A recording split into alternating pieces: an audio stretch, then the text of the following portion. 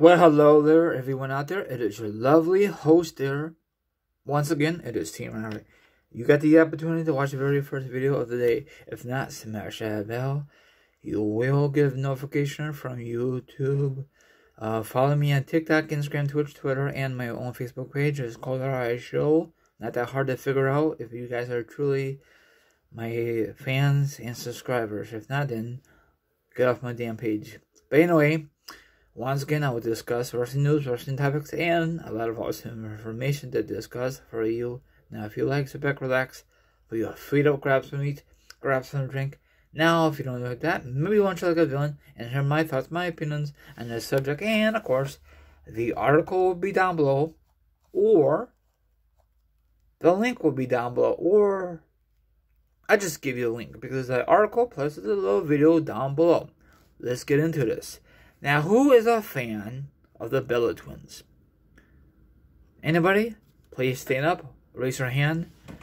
Now, I mentioned before, one of the Bella Twins is not very good. And of course, I got heat from it. Hey, that's just my opinion.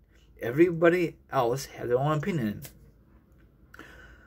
Another question is, are they really worthy to be in the Hall of Fame? That is a real question. Why don't put Miss Elizabeth in the Hall of Fame before them? I don't understand that. I know Miss Elizabeth never wrestled, but she was a great manager, and it was awesome. But I don't know, I just don't understand that. I guess there's so much backstage politics backstage. Another thing is, Miss Elizabeth should be in the Hall of Fame with her husband, Macho Man Randy Savage, but I don't know why they didn't put him together. I have no idea.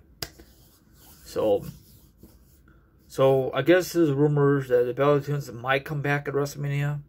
You guys could read the article, plus there's a video down below. Whatever you want, read it or watch it. I'm never a fan of the Bella Twins, especially how they get into the business. So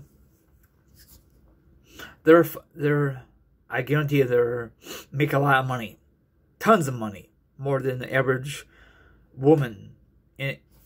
More than the women currently on the main roster for women's. Okay, I could be right, I could be wrong. Because they're doing more things besides wrestling. You know, they have the Total Divas, Total Bellas. I think one of the shows they quit.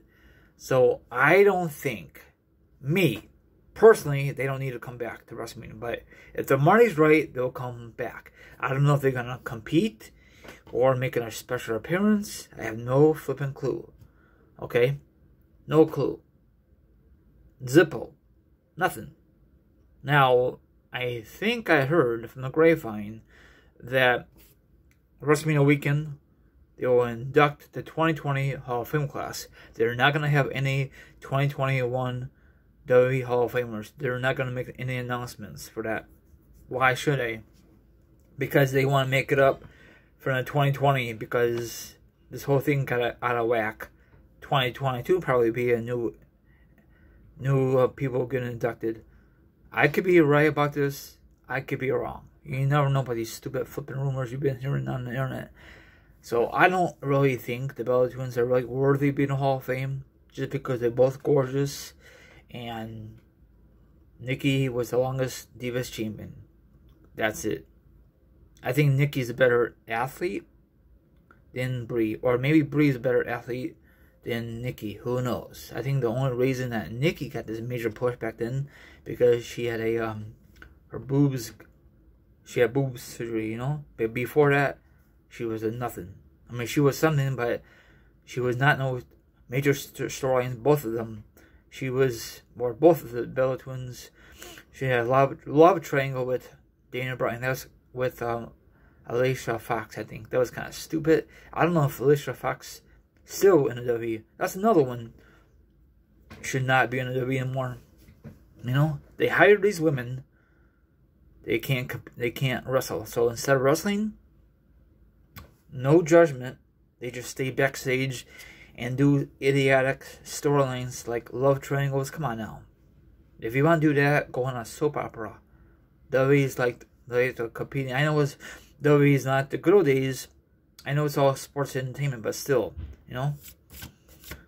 I wonder how much they get paid to be on a show for WWE. How much they get paid for Total Divas and other stuff. How much they get paid to make appearances? Do they get paid for that or no? I was just wondering. John Cena really dropped the ball when he broke up with Nikki.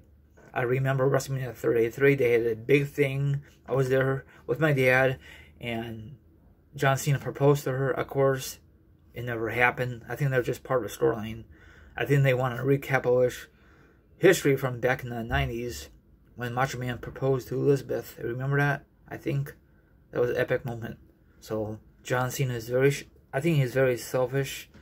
So I don't think John Cena will ever get married. He might, he may not. Now Nikki is having a baby. That should have been John Cena's baby, but they had too many issues back then. So that's all I gotta say. I know a lot of people will hate my video. Hey, this is just my opinion. If you hate it, then leave my damn channel. That's all I gotta say. I can make any kind of video I want. It's a free country, right? Exactly. Everyone out there, enjoy your rest of your Saturday. Enjoy tomorrow night. The Royal Rumble will be my predictions. Not predictions, it'll be my review Monday sometime if you guys are curious. Enjoy the rest of your Saturday, and I'll see you guys tomorrow. Be safe, please.